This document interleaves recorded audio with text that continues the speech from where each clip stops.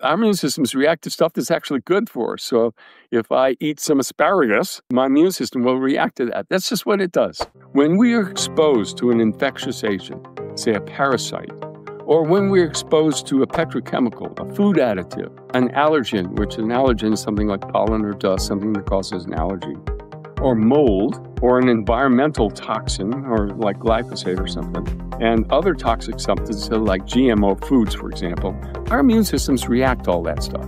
That's normal. It's supposed to do that. Our immune systems react to stuff that's actually good for us. So if I eat some asparagus, my immune system will react to that. That's just what it does. That's normal. And when the immune system reacts, it goes through what are called Th cells. The T refers to the thymus gland. That's the gland where these Th cells come from.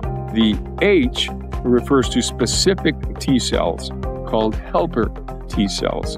And as that name implies, helper cells help the immune system to operate properly. So these Th cells are absolutely critical for proper immune system functioning.